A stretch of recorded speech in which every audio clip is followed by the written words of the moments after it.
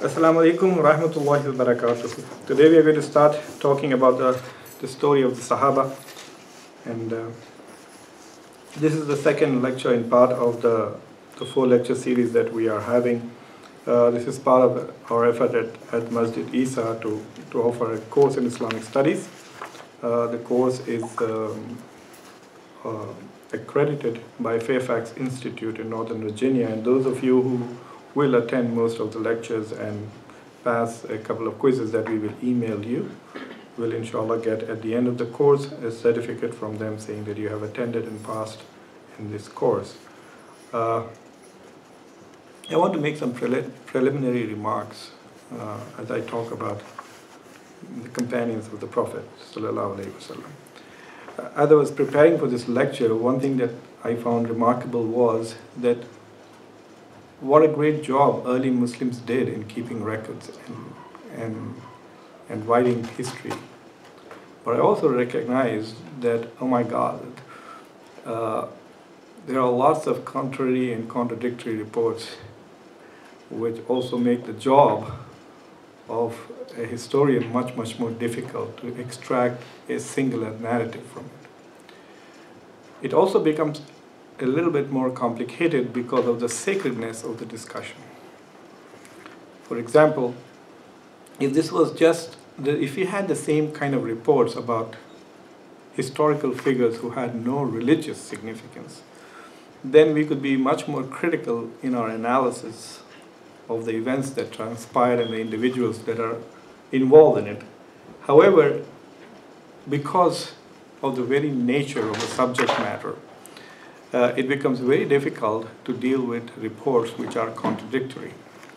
I will share some of these contradictory reports with you, and you will find out why it is difficult literature to handle. It's fascinating, it's very interesting. You learn so much about the social, historical background about the Muslim community. You learn about the cultural and the political context in which the Sahaba lived. You get to get a glimpse of some of the companions and their personality.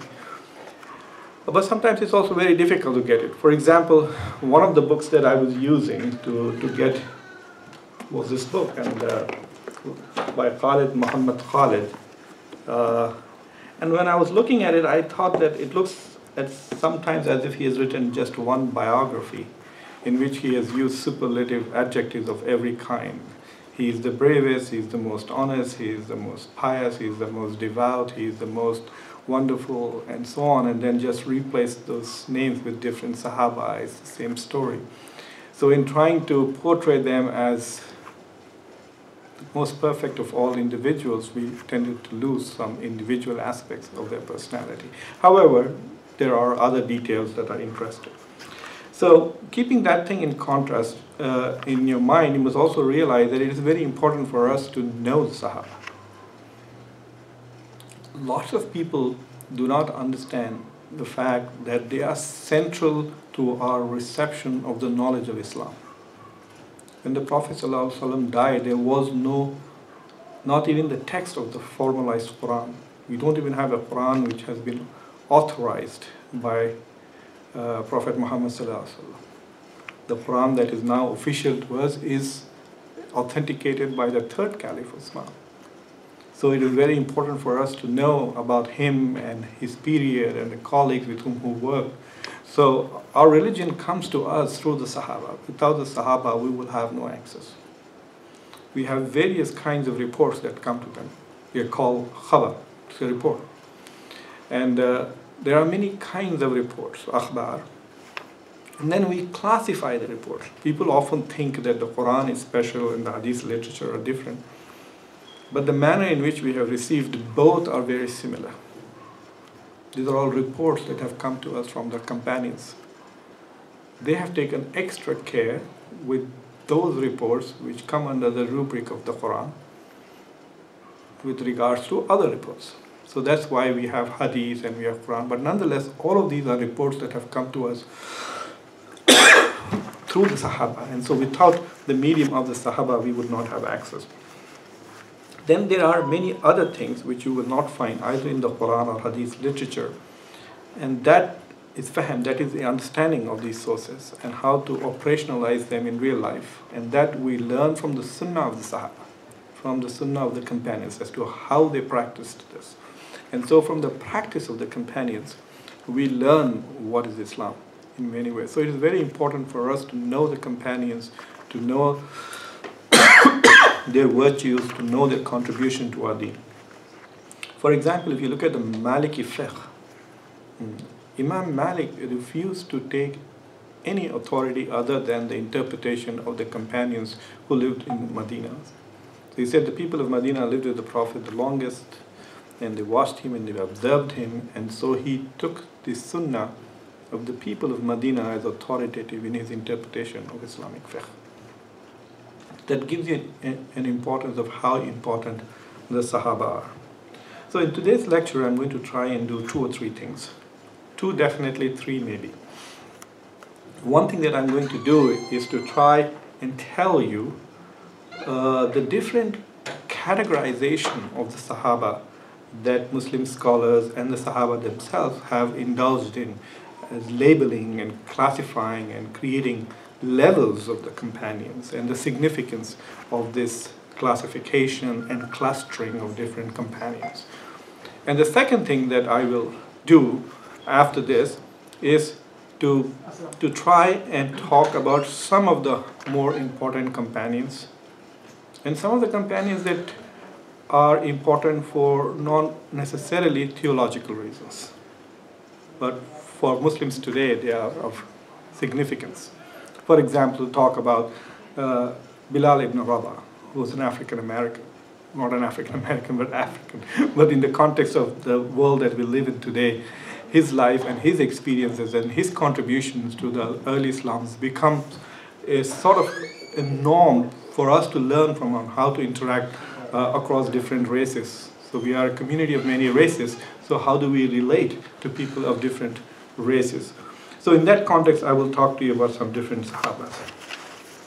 The first thing that we have to understand is that the Sahaba themselves and others, the biggest 2 category is the distinction between the Muhajir and the Ansar. So this is the first categorization that we come across, that the Sahaba were of 2 types, the Muhajir and the Ansar. The Muhajir were those who migrated with the Prophet ﷺ from Mecca to Medina. Not necessarily with him, but even afterwards, and some actually even before him.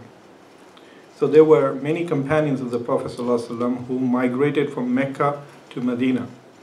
In fact, there were some who may have converted to Islam even after the migration of the Prophet Muhammad ﷺ and then migrated to Medina, and they are also considered as Muhajir. There is a particular date, which I'm not sure, so I won't mention, after which the Prophet ﷺ said, now after today, if anybody migrates, they will not qualify as Muhajir. But anyway, so for even if you migrated later, you were part of the Muhajirun. And Ansar, the word means helpers, people who were there in Medina who had embraced Islam and who helped the Prophet ﷺ and his companions when they came to Medina. So these are the 2 basic categorizations that we do of Muhajir and Ansar.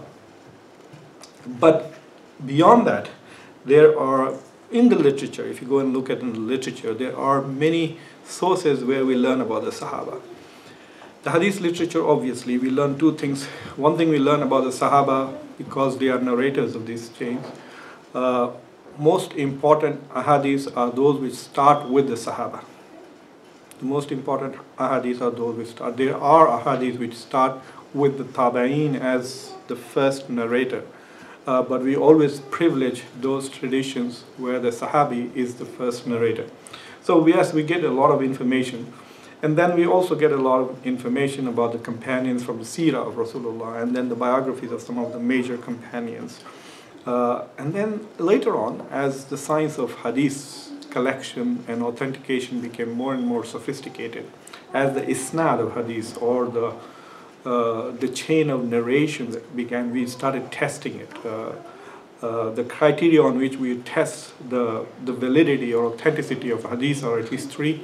Number one, we see whether the chain is correct, in the sense that if the chain is A said to B, said to C, said to D, we want to verify whether D actually met C, and did C meet B, and did B. So does the chain check out? That's one thing that we do. We also look at the content of the hadith, often verify if it is consistent at least with other known hadith and the Quran, or is it an outlier? That is a matan analysis. But we also, once we have an isnad, we also, the scholars also started looking at the reliability of the narrators. So they would look and say, okay, A, B, C, D, check out, but you know what? We know that this number C is a person who has not always said the truth. So this hadith, even though it has sahih isnad, we are not sure about the reputation of number C, so we will rate this hadith in a lower category. Sometimes it's not a question whether the person who is in the chain is a liar or not. He may have other bad habits. And as a result of those bad habits, which are violation of the Sharia in some way or the other, known violations, then those hadiths are downgraded because the chain of narrators includes individuals who are less reliable from a perspective of belief. So this literature was necessary. If you are able to make these judgments, if you want to verify the authenticity of these hadiths, then you need to know. So a whole literature is called Tabakhat literature, Rijal literature emerged. So there are books with, one book has about 1,060 Sahabas biographies. There is another book which includes Tabain and others with more than 2,600 biographies of individuals who are narrators and various stages of the narration of the hadith. So that's one of the reasons why we have so much knowledge about the companions individually. After the establishment of the Rashidun Caliphate, during the period of Hazrat Umar ibn Khattab, may Allah be pleased with him, he instituted a procedure by which he started giving pensions to companions of the Prophet. He started giving them pensions. He gave pension to the widows of Prophet ﷺ, the Mu'mineen, the mothers, Ummuhat al-Mu'mineen, the mothers of the Ummah, or the believers as we call the widows of Prophet ﷺ. So he gave them pensions, and he gave the companions of the Prophet who were alive pensions. But the pensions were not given in the same amount to everybody. They were given different, and that is where the categorization of the Sahaba and their darajat and their levels were given. Now some people might say, how can you classify and level people? Are you measuring the quality of their faith, or are you measuring the quality of their service to Islam? There were people, their companions, who did not like this. For example, Hazrat Ali did not like these different levels of salaries and pensions that are given. And when he became caliph, he leveled it flat. Everybody got the same amount of pensions from the state. But the way it goes is this, this is how they were divided. The highest rankings of the Sahaba were those who converted to Islam early, migrated, and were part of the Battle of Badr. They are called Badris for short. And there is an ayah in the Quran which refers to them, and they are called As-Sabiqun al-Awwalun. Okay, this ayah is in Surah Tawbah, ayah number 100. This ayah is very interesting. It says, Bismillahir Rahmanir Rahim, was-sabiqun al-awwalun min al-muhajirin wal-ansar alladhina attabahum bi-ihsanin radiyallahu anhum wa radu anhu wa adda lahum jannatin tajri tahtiha al-anhar khalidina fiha abadan dhalika al-fawz al-azim. Allah subhanahu wa ta'ala says in this ayah, number 100 in Surah Tawbah, and the first forerunners, that is the Sahih International translate as-Sabiqun al-Awwalun, as the first forerunners in the faith. among the Muhajirin and the Ansar and those who followed them in doing ihsan or doing good deeds, Allah is pleased with them and they are pleased with him. So when we mention the names of the companions, when you say Umar, you say Umar radiallahu anhu, Allah is pleased with him. This comes from this ayah. It is from this ayah that we say that Allah is pleased with him. In Arabic, sometimes things which are phrased as command are also dua, rahmikullah. So you say, may Allah have rahmah on you. So when you say radiallahu anhu, we are also saying, may Allah be pleased with him. And you're also saying that Allah is pleased with him. Both. It's in past tense. So that comes from this ayah. And in this ayah, is saying that those who were the first forerunners among the Muhajirin and Ansar. And in Surah Al-Hadith, ayah number 10, Allah subhanahu wa ta'ala actually clearly says, who are as-sabiqun al-awwalun. There are those who spent in the path of Allah and fought in and before the victory. Allah subhanahu wa ta'ala refers to the battle of Badr as victory. So Allah ta'ala is clear on this, that the as-sabiqun al-awwalun are those who converted to Islam, migrated. Now what is interesting is that before he decided on these pensions, Umar ibn Khattab invited Zayd bin Thabit, may Allah be pleased with both of them, and had a conversation with him, and he recited this ayah.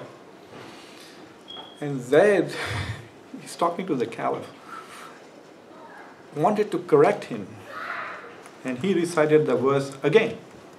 Then Umar recited it again, and Zayd recited it again. And Zayd recited the verse differently from the way Umar was reciting the verse.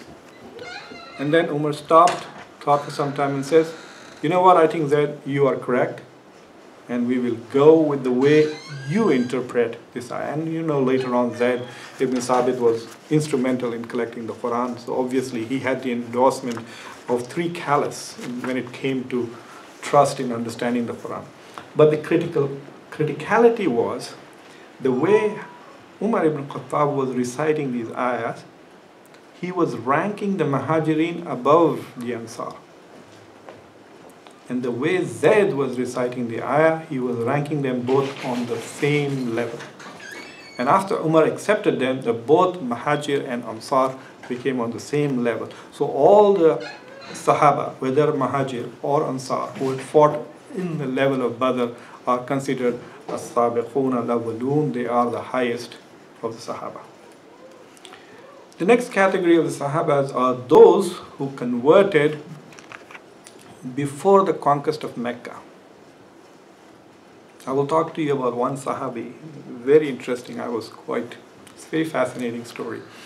His whole biography, who falls in this category. That he missed the battle of Badr, he did not fight the battle of Ahad with the Prophet ﷺ, but he was on the other side.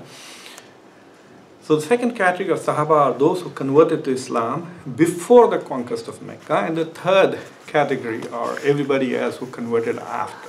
After the victory in Mecca, lots and lots of people converted. The most prominent names of people who converted after the conquest of Mecca are Abu Sufyan and his son Muawiyah, who converted after Mecca was conquered. Now, while we are looking at this, Allah subhanahu wa ta'ala also says in same Surah At-Tawbah that Allah has already forgiven the Prophet ﷺ and the Muhajir and the Ansar and those who followed him in the hour of difficulty, after the hearts of a party of them had almost inclined towards doubt. He forgives them. Indeed, He was to them kind and merciful. So Allah subhanahu wa ta'ala is also in the Quran basically saying that He has forgiven and granted maghfirah in some ways to the Prophet ﷺ, to the Muhajir and Ansar. So the status of the Sahaba is unquestionable. It has been privileged and guaranteed by our highest source, which is the Quran. So we have tendencies among some people to question the significance and the importance of the Sahaba. That is out of the way. If you're questioning the Sahaba, you are questioning the Quran. There is no doubt in my mind. So one categorization is this: those who were Badris, those who were before Mecca, and those who were after Mecca. Another category of the Sahaba are obviously the Khulafa Rashidin, the four most important companions of the Prophet, the four who governed after him, who are in many ways Khilafatul Rasulullah, who are his successors. So you know who the four are: Abu Bakr, Umar, Uthman, and Ali. When Abu Bakr radiallahu anhu was the caliph, he used the word Khalifatul Rasulullah. He said he was the successor of the Prophet of Allah.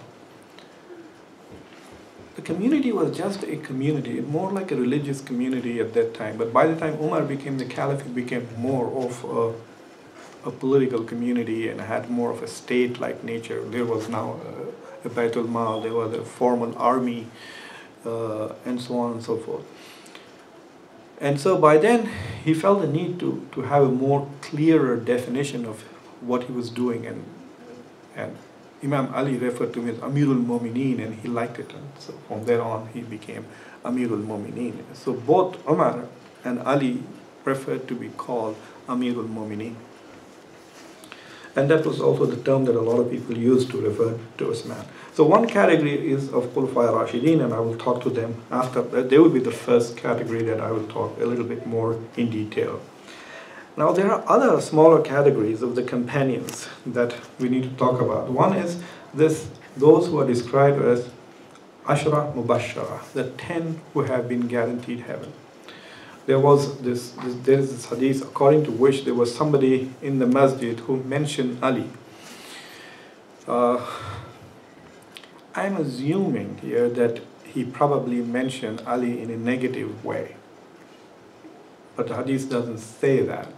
So he just mentioned Ali, and one man gets up and says, I heard the Prophet ﷺ say that Abu Bakr will go to heaven, that Umar ibn Khattab will go to heaven, that Uthman will go to heaven, and Ali will go to heaven.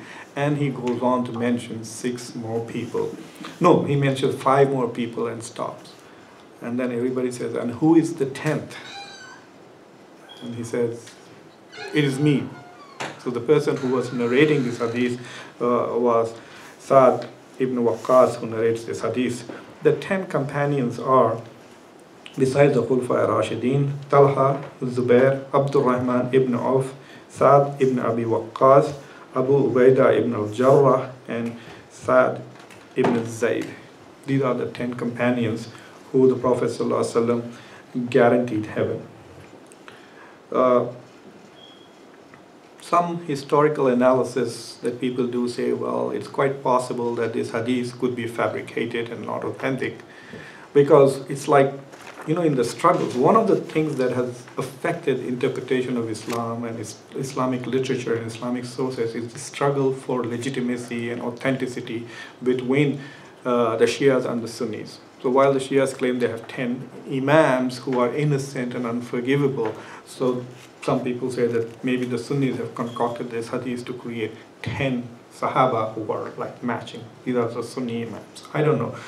But this hadith is available in Tirmidhi and Sunan Abu Dawud, the 2 of the 6 authentic collections of. So you can make a big deal that they are not in Bukhari and Muslim, or you don't, but it is part of the Sitta Sahih, so it's part of the Sahih traditions. And once you look at the individuals, then it's not very difficult to understand why the Prophet ﷺ would have said they will go to heaven. Okay? Most of them are the earliest of Muslims. Okay?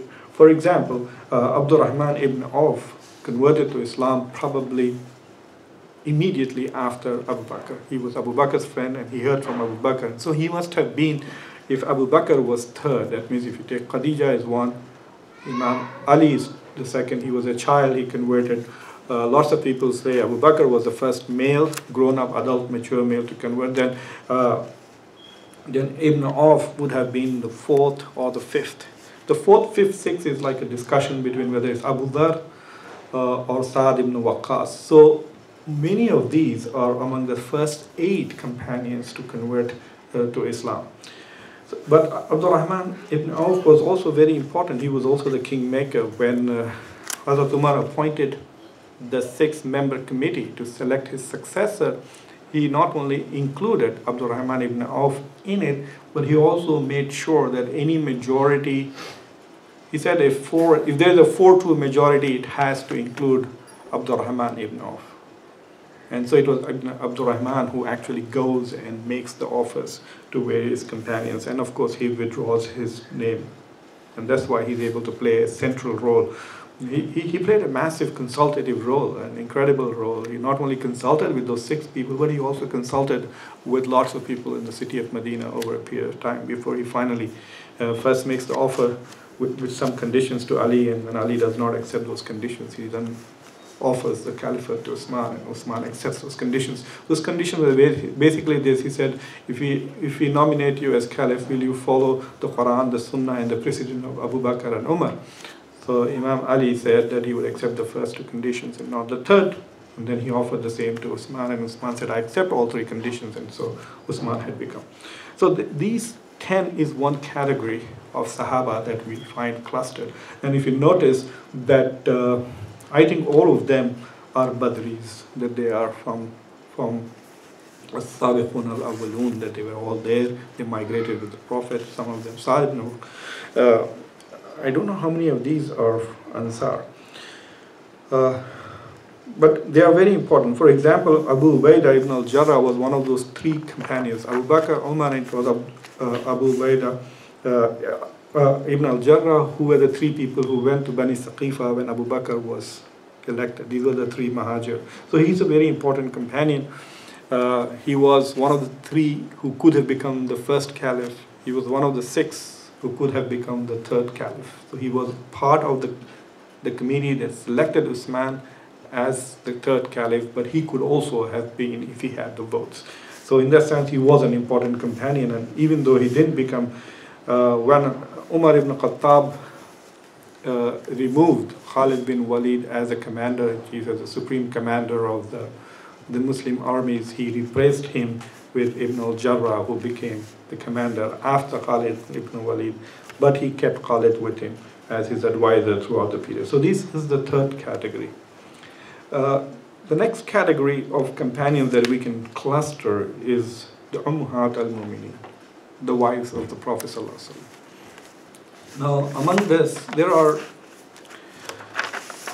depending on who is listing them, the total consorts that the Prophet ﷺ had were 13 in number. So it is either 9 plus 11 wives plus 2 women his right hand possessed, or if you take some accounts, all were his wives. Khadija, Sauda, Aisha, Hafsa, Zainab, Hind, Zainab, Juwayriya, Safiya, Ramla, Maimuna, Maria, and Rehana. These are the mothers of the believers in many ways. And it is very interesting that only 2 of them died before him, and most of them, 3 of them died before him, Khadija, Zainab, and by some accounts, Rehana. There are various accounts about Rehana's life, which is very difficult to put together. I don't know which one is authentic. Some say that she was a slave, that he manumitted and married her, and she died 1 year before he died. And then others said that she didn't die, she didn't even convert to Islam, she continued to remain. She was also of Jewish origin, she continued to remain with her people. So there are multiple and different accounts. Among the Prophet's wives, obviously, the people who have had the most impact on Islam in many ways are Khadija and Aisha in many ways. Hafsa, who was the 4th one, was daughter of Umar, was very instrumental in preserving the Quran, as you know from our first lecture. She kept the copy of the original copy that was collected under the reign of Abu Bakr. In modern times, Khadija has become a major role model for Muslims. When Muslims talk about, especially in the United States and in Europe, when Muslims are rebutting these allegations that Islam marginalizes women, pushes them out of the central sphere, does not give them equal status in society, People invoke the name of Khadija a lot because she was an independent woman, she was a businesswoman, she owned her own business. Prophet ﷺ actually was her employee, he used to work for her.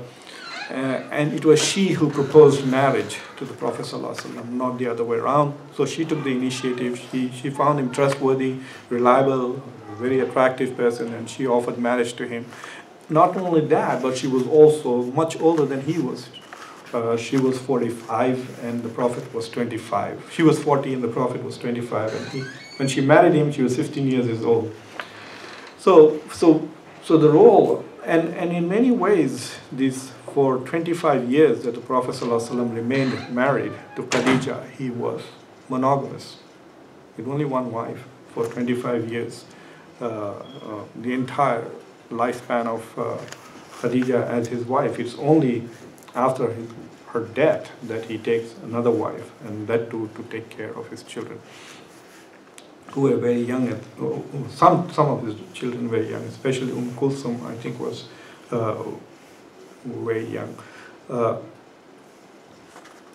But Khadija's, I mean, she had a very special place in the heart of the Prophet. So much so that Aisha said in a hadith tradition, authentic hadith, that she was never jealous of anybody except Khadija, because the Prophet ﷺ talked so much about Khadija all the time.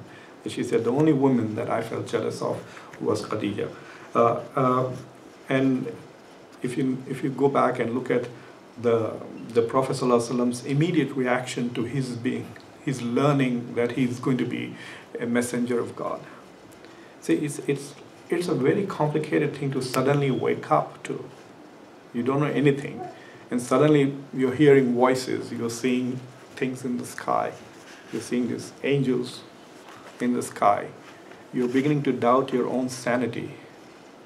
The Prophet ﷺ at one time actually thought that he was going mad, and he went up the mountain and wanted to throw himself from the mountain, and then Jibril comes. And then Jibril shows his true form, which is so awe-inspiring. So in all this period, this whole period of psychological state of unsure, uncertainty, what's going on, what's happening to me, it was Khadija who comforted him, who supported him, and who believed in him. And she helped him believe in himself.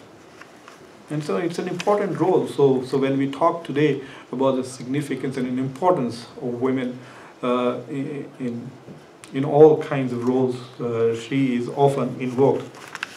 And Aisha, of course, is very important. He was clearly the most beloved of his wives for the Prophet. But she is more than that. After the death of Prophet ﷺ, she became a very important source of Islamic knowledge. So if you look at Bukhari and the early collections of hadith, the top 3 narrators of hadith in Bukhari are Abu Huraira, Aisha, and Ibn Abbas. These are the 3 companions. So nearly 1,500 hadith traditions have come to us from Aisha. And not only that, she was a very brave woman.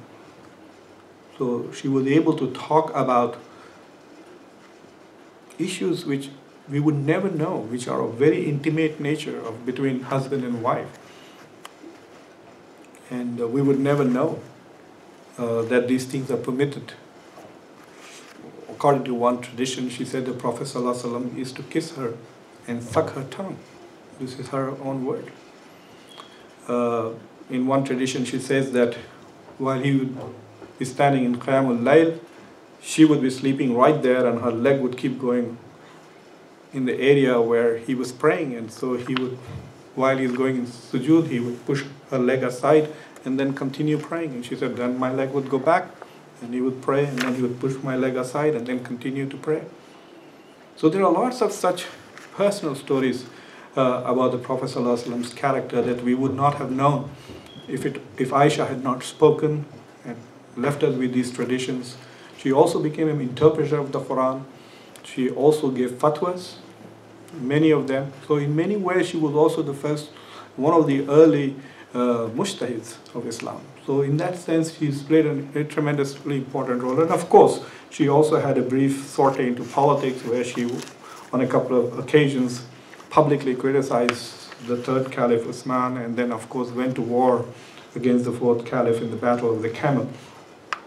But there are other important things about Aisha. For example, some of the things that she reports which we would never know if she hadn't been such a public figure. And not only that, it's not that she was just talking. Okay, it's not as if she's posting statuses on her social media.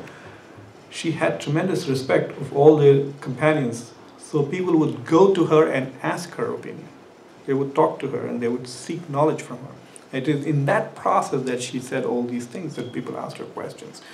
And so in that sense, it's very important the role that she has played in becoming a conduit of knowledge, not just knowledge of the Prophet, but also knowledge of the Quran, and of course many, many traditions that come to us from her. For example, there is this whole dispute about music in Islam. Okay. Well, those who say that music is okay, they rely on traditions that Aisha reported. Aisha said one day that there was the Eid celebrations going on, and there were people who were playing music outside, and she wanted to see, and the Prophet actually helped her look over the wall outside what was going on till they were playing. Then she also reports about organizing a party in her house for a wedding, and the Prophet ﷺ said, "Don't the people of Medina like music?" And so she had people singing. In fact, there's another tradition in which Abu Bakr comes to the Prophet ﷺ's house and he finds some people playing music and singing, and he's very upset and he scolds Aisha, and the Prophet says, "Leave her alone."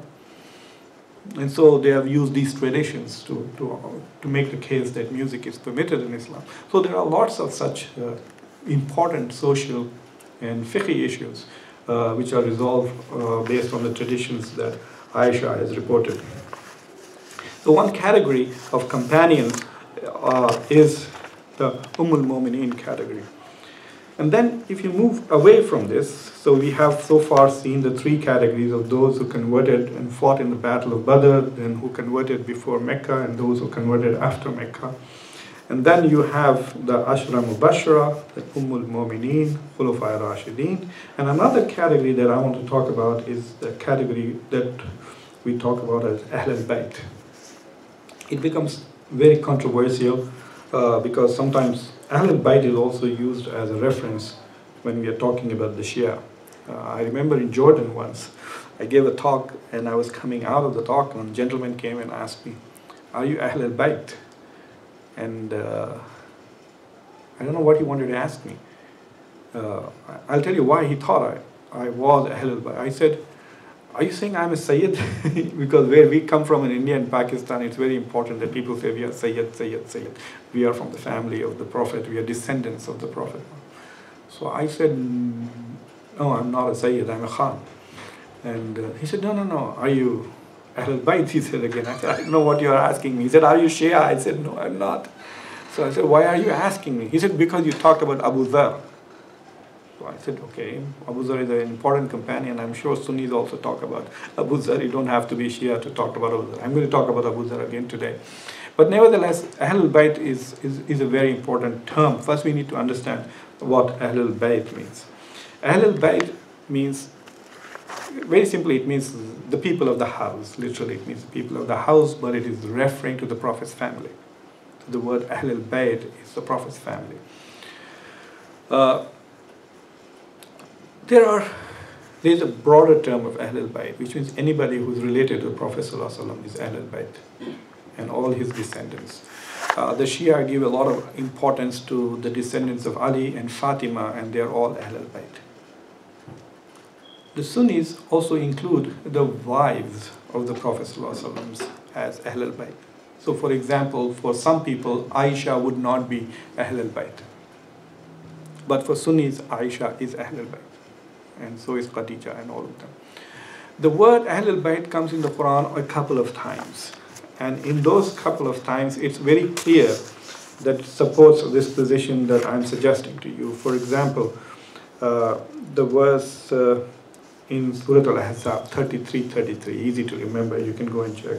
And this is what Allah subhanahu wa ta'ala says in 33:33. He says, "And abide in your houses and do not display yourself, as the display of the former times of ignorance, and establish prayer and give zakat and obey Allah and His Messenger, Allah intends only to remove from you the impurity of sin.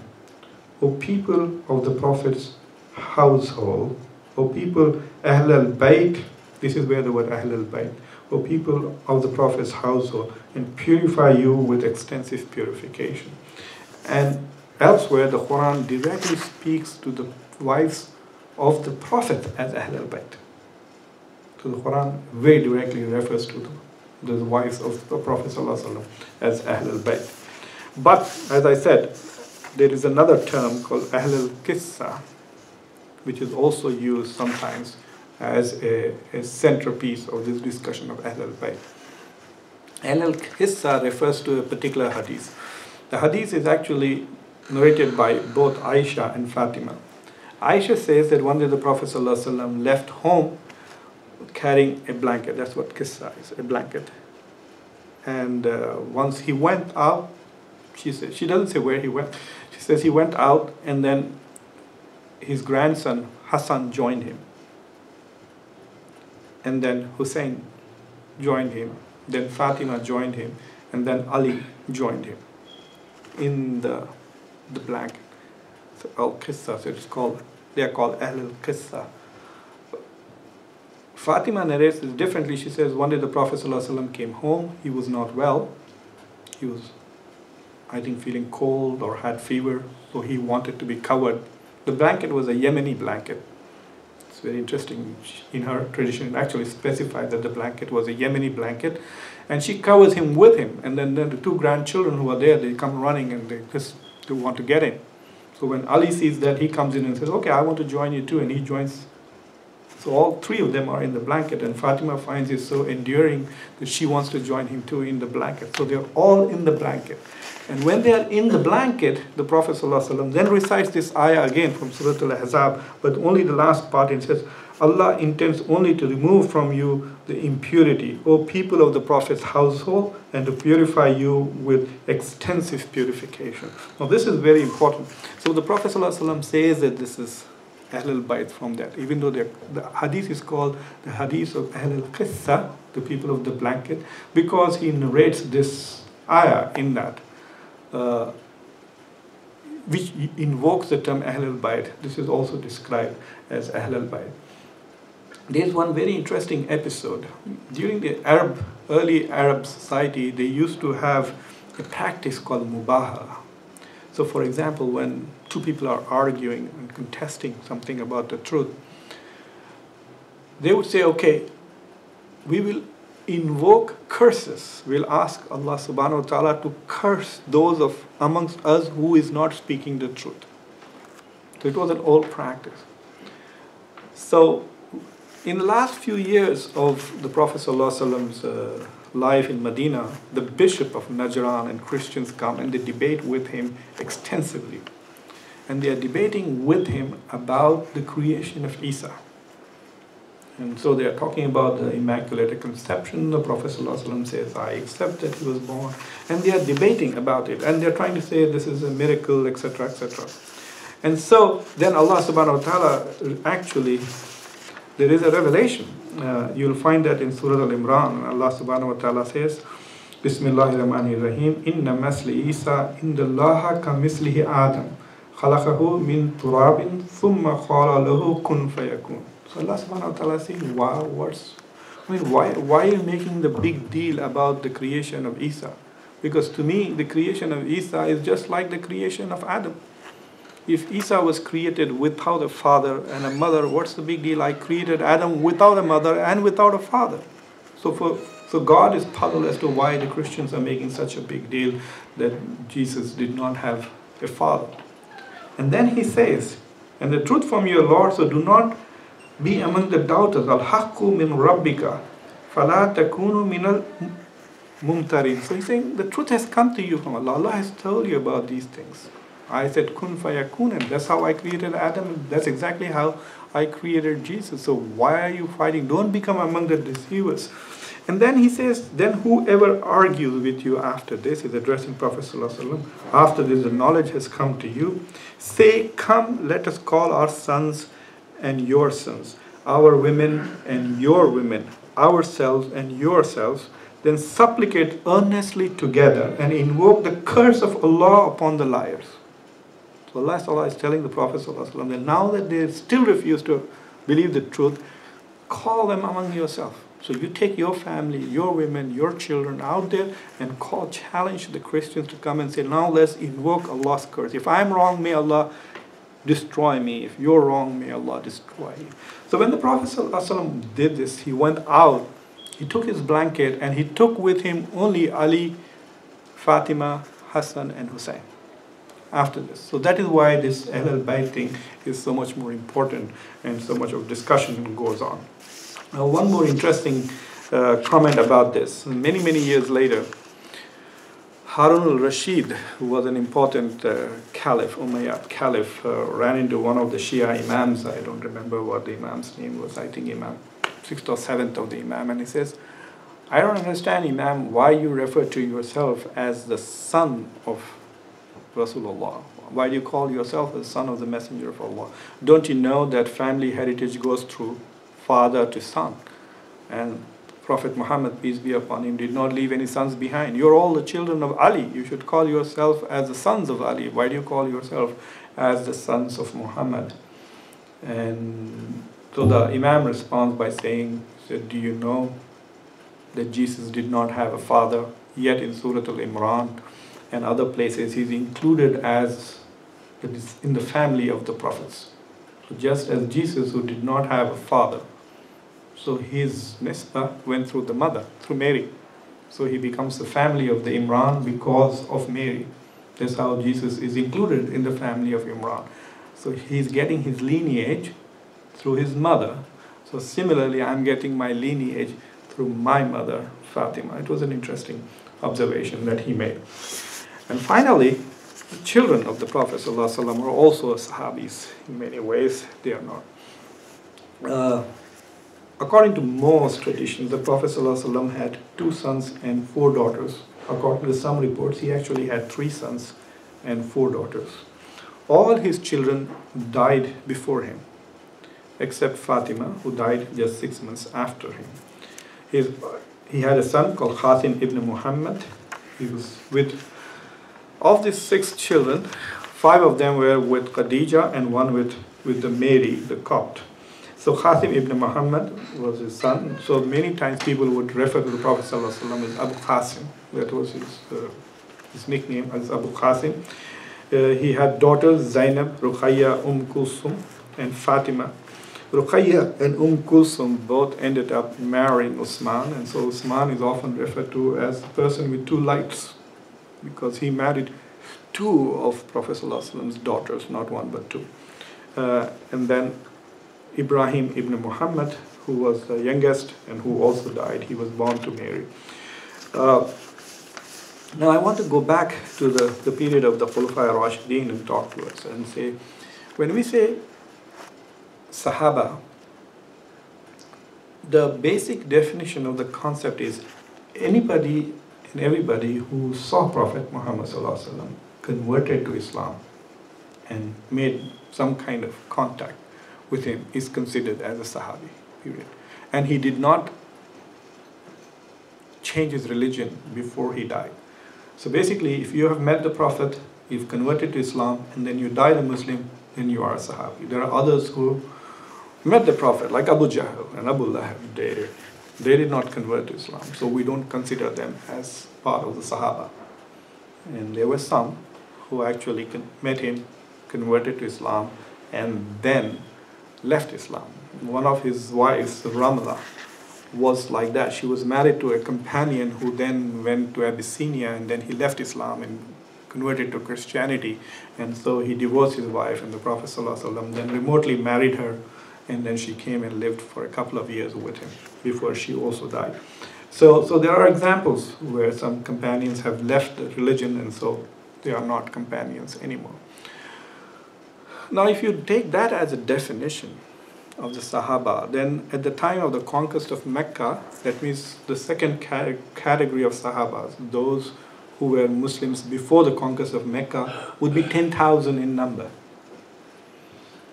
And by some estimates, the number of people who attended the Qutbatul Wida of the Prophet ﷺ, the khutbah that he gave in his final Hajj, there were 124,000 by some accounts, and 70,000 by some accounts, the number of Muslims. At the Battle of Hunain, probably at that time, there were 70,000 Sahaba. So anybody who converted and met the Prophet ﷺ are considered as Sahaba. But people actually try to say, well, the reason is important. The reason is important because the Prophet ﷺ said that the best generation is my generation, and that is the companions of the Sahaba. The next best generation is the next generation, who is the Tabain, and the next generation is the following one, the Tabain. So when we are looking at Hadith literature, when we are looking at juristic issues of fiqh, of making laws, it becomes very important whether this is the opinion of a Sahabi or not, who is narrating the Hadith. So for legal purposes, it becomes very important as to how we define a companion and the Sahaba.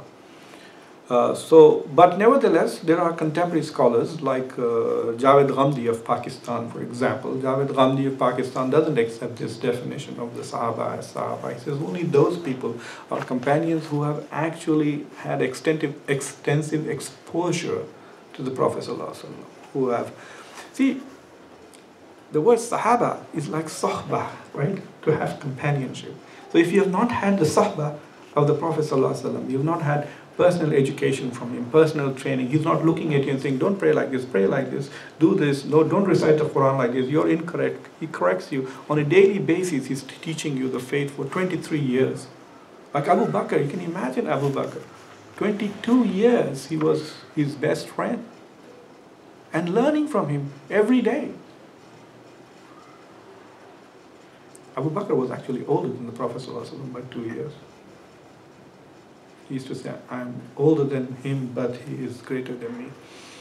So there is a huge difference from that as opposed to a person who comes to Hajj or comes to Medina once, meets the Prophet, converts to Islam, and then goes away. And he has had 5 or 10 or 30 minutes of interaction with the Prophet. And how can they both be the same Sahaba? And so Javed al-Ghamdi is making a very interesting argument that yes. But in the real sense, when we talk about Sahaba, when we're looking at it for sources or biography, we're talking about 50 to 60 people. So I'm going to briefly talk about some important companions from this list.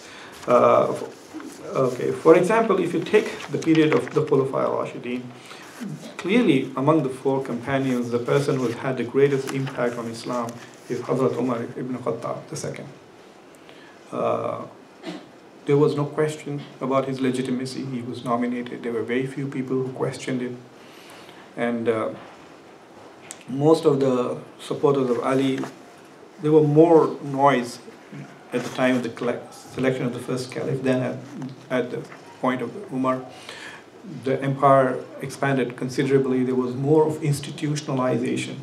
You know, there are lots of these debates about the word bid'ah and bid'ah hasana, for example, whether this is hasana or whether Hazrat Umar actually restarted an old tradition. So there are people who deny the validity of any kind of innovation, say, oh, he did not innovate when he established the Taraweeh, but what he basically did was to revive a tradition which the Prophet ﷺ had actually established.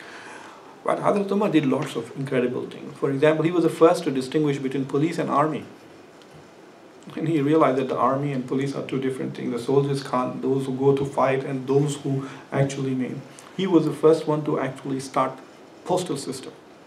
We had a postal system in the Muslim world, which was an innovation of Umar bin Khattab. The pensions that he gave, the Baitul Mal as an institution which he took and gave pensions to the companions. A lot of people at that time were upset. They said, are you rewarding these people for the services that they did for Islam? They are doing this fi sabilillah. They are doing this for the hereafter. So why are you giving this wealth now? One of the companions who refused to take pension was Abu Dhar. He said, I don't want, whatever I do is for Allah. One day a companion comes to his house when he is banished and looks around his house and he sees nothing. So he looks at Abu Dhar and says, where are all your possessions? And Abu Dhar said, I have shipped it to the house in the hereafter. I have another house there, and that's where everything is. Basically meaning he gave it away in charity. He has nothing here because it's all about being there. So Hazrat Umar is perhaps one of the big key central figures in Islamic history. He brought stability to the early empire, institutionalized and began modernization of the Muslim empire. It was his idea to collect the Quran and to preserve it, when he was the first to realize that people who had memorized the Quran are dying, and we need to transition from oral tradition to written tradition. So we transitioned. Until then, the Quran was an oral tradition, and then it became a written tradition much later, but that was the beginning of the first step. There are lots of many things, like, for example, some of his decisions, like his decision to dismiss Khalid ibn Walid as the commander-in-chief. The Prophet himself had said that any army that is commanded by Khalid ibn Walid will never be defeated. And when Khalid ibn Walid was appointed commander by Abu Sufyan, his first question was, do you want me to kill Muhammad? And Abu Sufyan said, no, he's my relative, how can you do that? All I want you to do is to defeat them. And so the battle of Ahad, Khalid bin Walid was the other side of the commander in many ways. It couldn't be considered as a defeat of even the Prophet ﷺ. But people used to think, once this word got around, that even the Prophet said that Muslim armies will never be defeated as long as Khalid ibn Walid is the commander, that people started thinking that they are winning because he's the commander, not because they're fighting for justice or fighting for truth or they're fighting on the side of God. So Umar fired him for those reasons, and fired him and then replaced him with Ibn Jarrah. So there are many such decisions he's made. I mean, the most prominent is his entry into Jerusalem. When he came to Jerusalem, he came with one slave.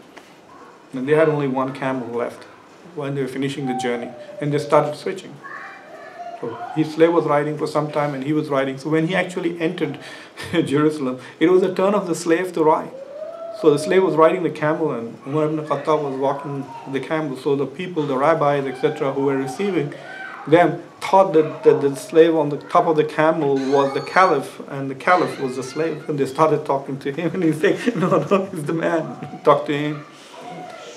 And then he took another interesting decision. When he was talking with them, he was sitting in the temple, the Jewish temple. He got up and went out and prayed. And they said, why are you praying outside? And Umar said, if I pray inside, I think subsequent of my followers might convert this into masjid because Umar prayed here. And so Umar went out and prayed. So there are lots of these decisions that Umar has made. So in many ways, he has become a role model for Muslims in terms of good governance. If you were to take a poll of Muslims worldwide and ask them and say, write down one name in your head. If you want to have a ruler, if he's made in the caste of somebody, how would you want him made? If you want a president of your country, how would you want? I guarantee you that he'll probably get 82, 83% of the vote. The Shia would obviously say Ali, so 15% of the vote is gone there, and then maybe there might be some people who may not understand the question and may answer something else, but 82 to 85% will say Umar ibn Khattab. In fact, when I travel to the Arab world these days, I think that the reason why the Middle East is so susceptible to dictatorships is because they are searching for a benign dictator like Umar ibn Khattab. They want somebody like Umar ibn Khattab to come back and take over and fix all our problems. So Umar ibn Khattab is, that's why, very, very important and central to this tradition of Islam and the Khulafai Rashidin period. And also clearly the wars hardly, even though he was assassinated by a own citizen. Umar actually met the guy, and he says that when I met him, my heart went cold. When he met the guy and said, what are you doing here? He said, I'm from Persia, I have come here. And the next day in the Fajr prayer, he came and assassinated him. Umar.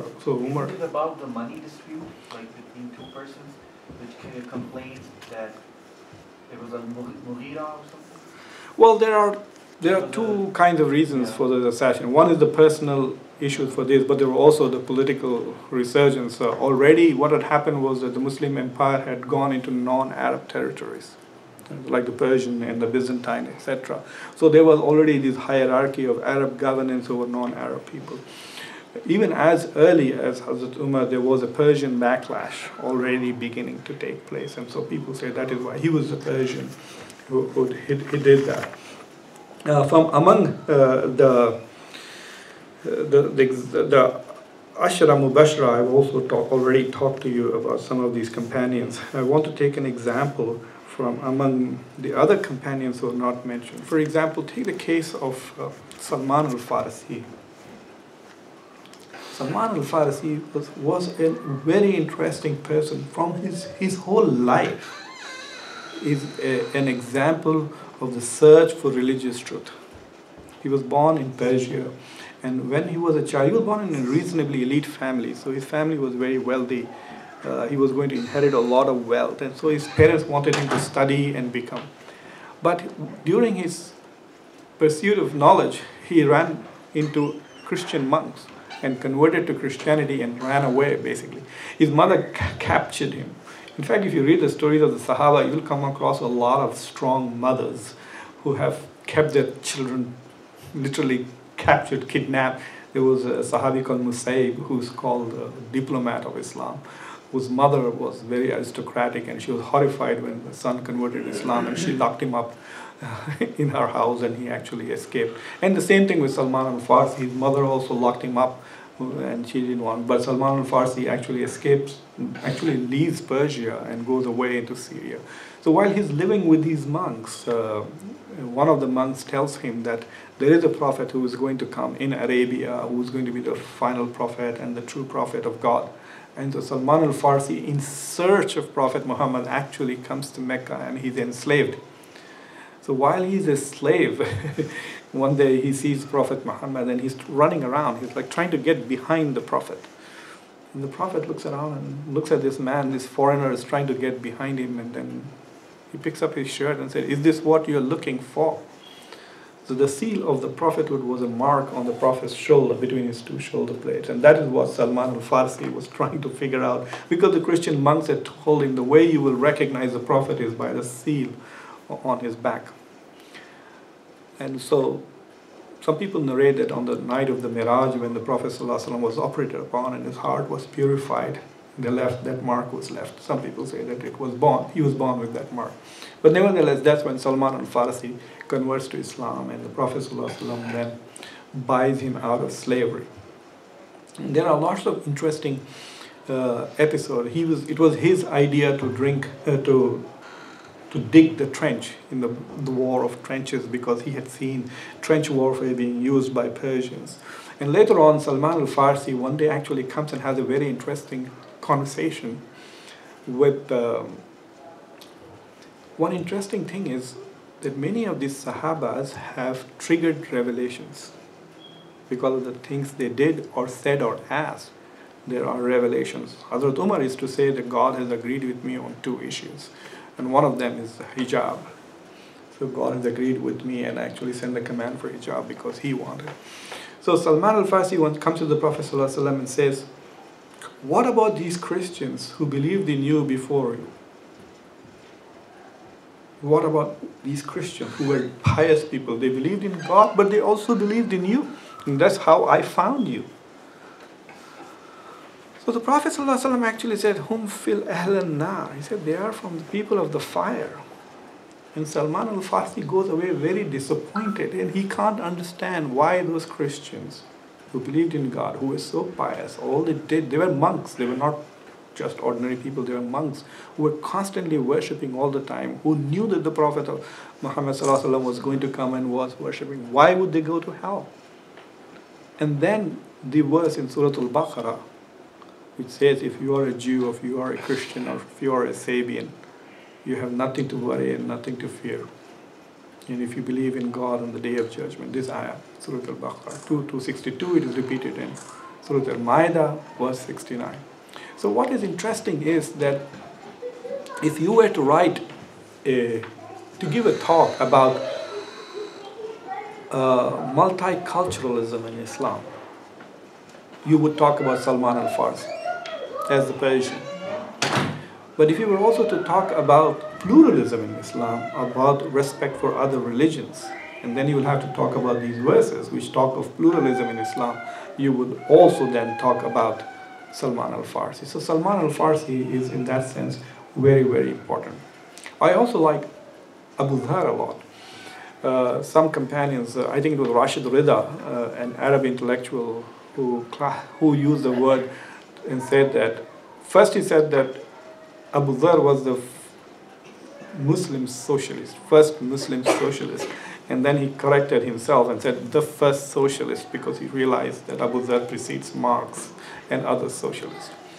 Because Abu Dhar radiallahu anhu, he was either the fourth or the fifth person to convert to Islam. He converted through Abu Bakr. And it is very interesting because he is often portrayed as this person. He belonged to a tribe which was like a gangster tribe. The whole tribe used to just go around robbing people. Abu Dhar was one of those who was like not into that tribe, and he lived really very poor and not very sophisticated, very crude. And so he got to know the Prophet from the very beginning. Like, he converted to Islam in 611 and died 20 years after the Prophet. So he was with the Prophet 22 years in the Sahaba of the Prophet. And he was a very emotional man. He often wanted responsibilities, and in one tradition the Prophet ﷺ actually tells him, "You're weak." And in other places the Prophet ﷺ once says, "May Allah have mercy on you, Abu Dhar, because you're going to make your life difficult for you." He actually predicts that you may die alone. And that's what happens when Abu Dhar starts seeing Hazrat Umar giving pensions to people. He says, "What is going on? Why are you doing this?" And then one day Uthman gives, according to the tradition, 300,000 to somebody. He gives 100,000 dirhams to Zayd ibn Sabit, the one who collected the Quran. And Abu Dhar just goes ballistic and saying, "Why are you giving people money for serving God?" He refused to believe that. He didn't accept the fact that in an Islamic society there could be rich people and poor people. Abu Dhar could not accept that. To him, an Islamic society was not an Islamic society if there were inequalities and inequities. So he basically believed in redistribution of wealth. So Osman sent him off to Damascus and said, "You move to Damascus." And there, of course, he started giving Muawiyah a lot of trouble. Muawiyah built a big palace, and Abu Dhar went to Muawiyah and said, "What is this? If you have built this palace with the money of the people, then you have violated their amana." It's basically theft, right? You're building money out of Baitul Mal, then you have violated their amana. But if you have built this palace with your own money, then this is israf. So either way, he didn't approve of it. This is either violation of amana or this is israf, and how can you as a Muslim do this? So Muawiyah actually wrote a letter to Osman saying, "Then get him out of here."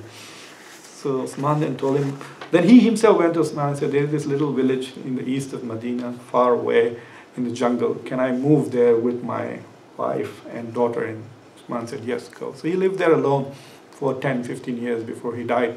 And there was occasionally people would go to him to seek hadiths and traditions, and they would. So this person who went there, I think it was Muawiyah later who tried to send him 300,000 dirhams. And he refused to accept them as any of the cumulative pensions. He didn't want any pension or anything. But what was also interesting is that when he died, only his daughter was there. She didn't know what to do with him. Like, how will she bury him? So she went out, and there was a whole bunch of people going to perform Hajj. So all of these would-be Hajis, they went to Abu Dhar and they prayed Salatul Janazah. So there were like literally large number of crowds. So he was a very unusual person, but very important person. And so for Muslims today, they need to know these people. They need to understand their personalities. So you could be a Muslim, you could be taught Islam from the same source as Abu Bakr and Umar, and yet have such a different interpretation. So you could see as to how the rest of the companions dealt with Abu Dhar. You can admire the position that Abu Dhar took, which was no compromising on any. He didn't believe in pragmatism. He didn't believe in realism. He was so obsessed with the principle, especially on equity of wealth, equality of wealth, etc. But The others also dealt with him with a lot of respect, and a lot of compassion, even though he was basically a source of trouble and destabilization for many of the people who were governing. So people should look and study about him. Another companion that I want to talk to about is about Bilal. Bilal ibn Rabah was from Abyssinia. He was a slave. He heard about the Prophet ﷺ. He came and listened to the Prophet and he converted to Islam. And once he converted to Islam, his owner found out and used to torture him all the time. And the more the owner tortured him, and all the Ibn Rabah used to say is, one. He only believed in one God. And then Abu Bakr found out that there was this black slave who was being tortured by his master and who had converted to Islam. So Abu Bakr went and bought him and then freed him. And for many years he actually lived with Abu Bakr. One day in Medina, one of the companions comes to the Prophet ﷺ and says that I think we should find a way to call people to prayer. People are so far away distributed. How should we go? Now there are many narratives. The most popular story is the one that I'm telling you now. So one of the companions said, like the Christians, we should have a bell. We should ring the bell, then people can come to prayer. And then Bilal says, no. One of the companions said, no, we should not do that. We should call people to prayer. We give azan to call people to prayer. And the companion says, Prophet ﷺ says, yes, okay, we should do that. And then he picks Bilal and tells him, climb up on the roof and call the azan. So he climbs up on the roof and then he calls the azan and people come. So it is an interesting episode. For example, this is the best example of how Islamic law is made through Shura. Sharia from Shura, this is one of the best examples of how Islamic law came out of Shura. The Prophet ﷺ just consulted. So this is the dominant view. This is the dominant view held by most. There are some marginal views. Some people say, no, azan is so important, how could Bilal come up with it? So there is one narration where it says that a Sahabi saw it in his dream. Somebody came and taught him the azan in his dream, and then he came and told the Prophet ﷺ the entire azan. The Prophet said, this is great. And then they taught it to Bilal and asked him to call because he had a loud voice. But this is a small minority and a weak tradition. There are others who actually say that it was in the Miraj that one of the angels came out and taught the Prophet ﷺ what the azan is, and then the Prophet came back and taught this to Bilal. But Bilal gives azan. As I told you during the khutbah today, there is one moment of interaction with the Prophet ﷺ, Bilal, which is very important. Of heaven before me, what is this special thing that you are doing that God is so happy with you? Right? And Bilal responds by saying, first he's puzzled, he doesn't know what he's doing, and then he says, oh, it's possible that after I do wudu, I pray. So it's called, now we call it tahiyatul wudu, that when you pray, if you do a wudu at an odd time, just pray 2 rakats, 4 rakats, as much as you can, out of respect for the wudu. Like when you come to the mosque, you pray tahiyatul masjid, similarly you do tahiyatul wudu.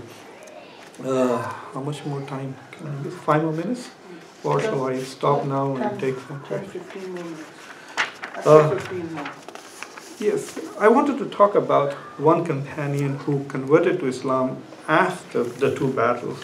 And this companion is Abdul Rahman, who is the son of Abu Bakr. The Prophet Abu Bakr was probably the third, right, the first man to cover, and his whole family.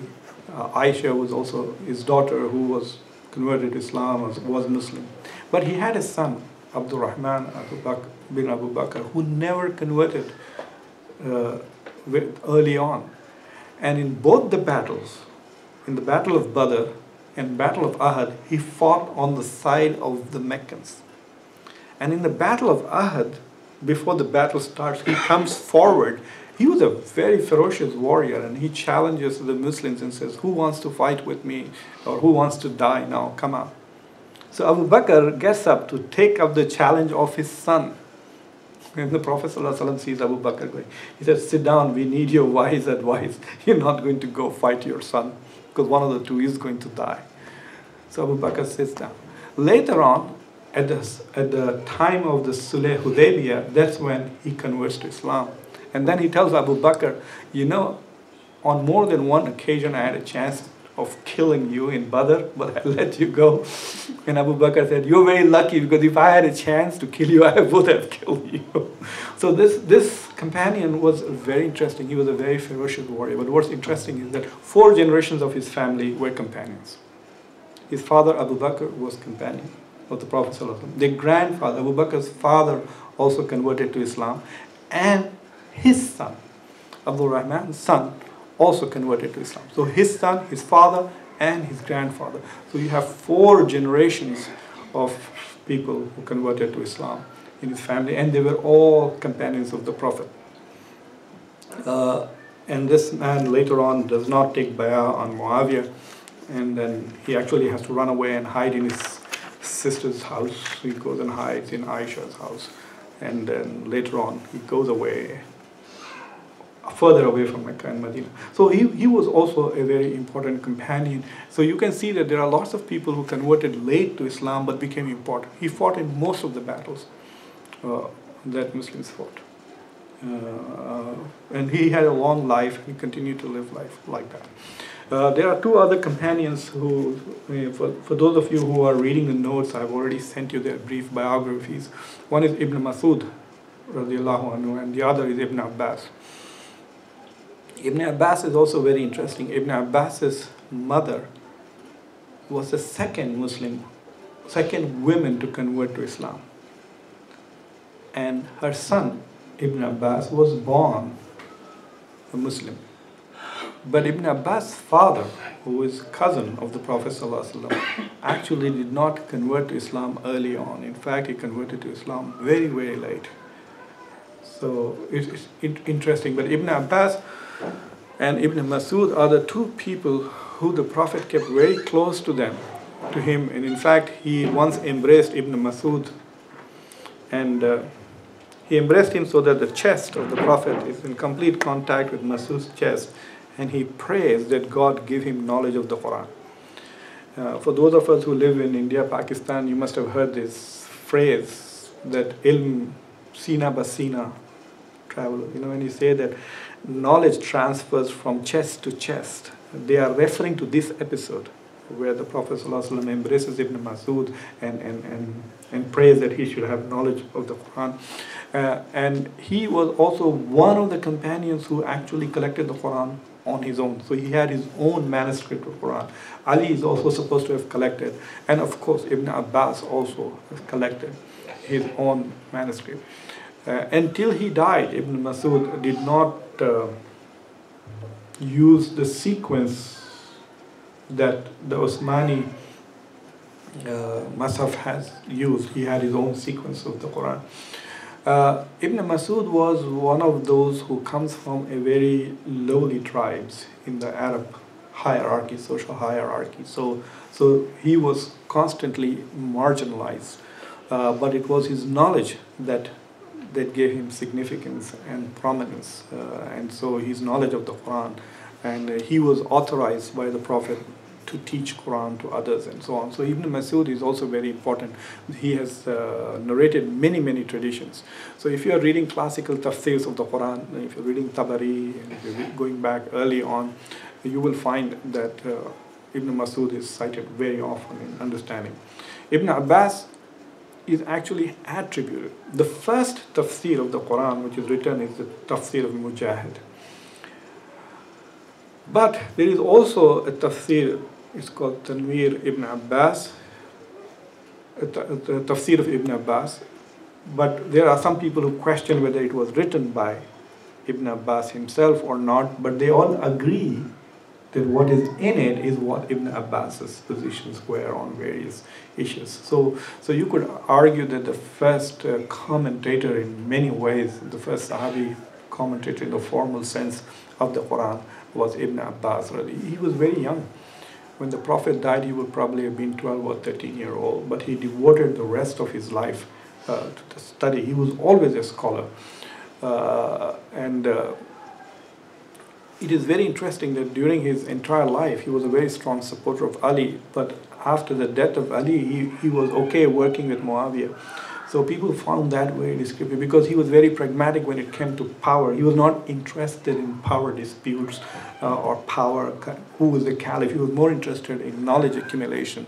So accumulating knowledge and disseminating knowledge. And Ibn Abbas is probably the second highest number of hadiths that he has narrated after Abu Huraira. A couple of words about Abu Huraira because he is so instrumental for us in our traditions.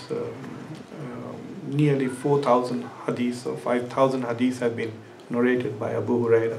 The word Abu Huraira means father of cat. And the reason why the Prophet called him Abu Huraira, or father of cat, a loving nickname. There are interesting things about Abu Huraira is that he became Muslim only 2 or 3 years before the Prophet ﷺ died. So he knew the Prophet only for 3 years, but he had tremendous memory and he collected hadiths a lot afterwards. So he is the originator of many, many hadiths. I can tell you that I have yet to give a khutbah or a talk in which if I select 5 or 6 hadiths to talk, one of them is from Abu Huraira, is one of the narrators. It's also because I stick to Bukhari and Muslim a lot more than other traditional collections. So these are important companions of the Prophet that we need to know and respect. And know our tradition. They can be sources of inspiration. They can show us how we can. Unfortunately, some of the literature focuses too much on battles, on wars. Like, for example, why is Badr the cutoff? Before the Prophet ﷺ migrated from Mecca to Medina, he suffered a period in which he was isolated, and he and all the new Muslims were put in a valley in which they were suffering from hunger for more than 2 years. So I would think that suffering with the Prophet for 2 years should count as something which gives them great status. I mean, they remain with the Prophet literally thick and thin for 2 years rather than in a battle, glory. So to me, I think that people who were with him suffered with him. It used to be so amazing that they used to be so hungry. I mean, if you go and look at that period, and they didn't resort to violence, they did not resort to robbery or thuggery. They suffered in pain for nearly 2 years. And so those are some of the companions who are tremendously inspirational for Muslims today, worldwide. If you're looking for heroes, and if you're looking in the past, the stories of the Sahaba are probably the best places to find heroes who will inspire you to not only be meaningful contributors to your society, but also to be good believers and good Muslims. So, thank you. If you have any questions, I will be happy to answer, but I think we have only 5 minutes before it's time to break our fast. We planned a lot of things for this lecture. One of the things that we didn't plan was how tired I would be towards the end of the fast. But anyway, subhanAllah, things did go fine so far. John, if there's anybody who has any questions, I'll be happy to answer. Otherwise, we are done. Do you have any questions? No? Good. Can you give a brief description of the difference between the reverting and converting? Can you explain the difference between converting and reverting? The word reverting is now used a lot in the sense of the African American Muslim experience, Western Muslim experience. What they say is that many of African Americans today are descendants of slaves who were brought to America after they were enslaved in Africa. So many of them were Muslims when they came to the United States to begin with. But later on, they were forced. There was a lot of religious oppression during the period of slavery. If people were caught praying Salah or teaching their children Arabic or Quran, they were literally punished. And so they were forced to convert to Christianity. So it took 2 or 3 generations, especially those who were not very literate. They were not able to maintain their deen, and so they became Christians. And so now when their children and their grandchildren are coming back to Islam, they don't want to say that we are converting to Islam. They're saying we are just coming back home, so we are reverting to Islam. I actually met a Lebanese. most of the immigration that happened after 1965. But in the 1920s and 1930s, there was a lot of Christian Arab migration to the United States, especially from places like Lebanon. Arabs who were Christians who came to the US. So that's why you have very famous Arab Christians in the US, like Ralph Nader is an Arab, whether George Mitchell, John Sununu, these are all famous Arabs. And Spence Abraham, who was the governor of Michigan, who was Secretary of Energy, these are all Arab Christians who are third, fourth, fifth generation Arabs. But when these Christian Arab families, they came to the US, they usually had one or two son-in-laws who were Muslims. So a lot of Muslim Arabs kind of sneaked into the US in the late 1870s and 80s because they're saying, yeah, Majid, Sajid, Wajid, they're all my children, and one of them is a Muslim. Who knows? The whole father has filed the papers. So many of these people came. But their children lost their faith, right? So now in Michigan, for example, when you go, you will find a lot of Arabs who are reverting. So it's not just African Americans who are reverting to Islam, but you have Arab Christians who are reverting to Islam, who say, well, who actually remember that their grandfather were Muslims or grandmothers were Muslims. So that is what reverting to Islam is. But I think the word convert itself is wrong. You know, because Allah subhanahu wa ta'ala has already taken shahada. Alastu bi rabbikum. Allah subhanahu wa ta'ala asks all of us, am I not your Lord? And we said, Bala shahidna. We have already all testified. Anybody who says I'm not a Muslim is not. I mean, in this world, yeah, but in a metaphysical sense, in a spiritual and cosmological sense, it's not true. So nobody is converting to Islam. Everybody is just returning to Islam. They are reverting to Islam. So I think that word probably should become the norm rather than being an unusual term. Done? You have 5 more minutes. I'll be happy to answer another question. It's open. If you have any other questions, it does not need to. Yes, go ahead. Brother, how can we use some of our soft powers from the examples of the Sahaba to create influence? Well, like for example, today I wrote an article about Bilal. And I wrote it in the context of this racism that is happening. Racism is, I think, I call it America's original sin. And it's not just that white people are racist, even Muslims are racist. Like I sometimes say jokingly that Masjid al-Kawsar's annual budget is less than the electricity bill of ISD probably, right? So there is an element of, us versus them. And so the way we can go back is to go back to our traditions and see how we dealt with these issues. None of the issues that we face today are new. They're just, it's like the history is going through a revolving door and old problems keep coming back as new problems. So if you go back in the tradition, you will find that there are solutions to that. So when you go back and look at that, once Bilal had become a Muslim, he was not treated any differently at all from the companions. So just like Salman al-Farsi, there was no, sometimes people say they treat white Muslims as trophy Muslims and others as not so much of a victory. When white people convert, Muslims take it as validation of their faith when they don't do this with Africans. That was never the case. They never took Salman al-Farsi's conversion or Rumi, another companion, as validation of their faith. So you can take those traditions. But in order to do that, you have to have two forms of knowledge. One, you have to have the knowledge of your own tradition, and you should be confident in your tradition. But you also have to know the circumstances in which we are living today and how to deal with it. In the last 2 days, America has changed incredibly.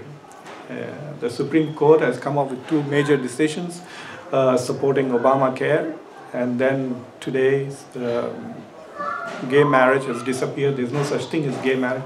There's only marriage in America now. Marriage equality is a huge moral transformation of this country. Where are we on this issue? And it's a very interesting dilemma.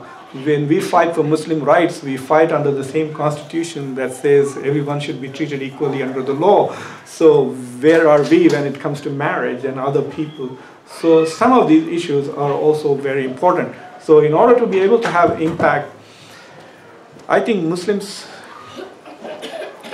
you know, I will leave you with one tradition from India.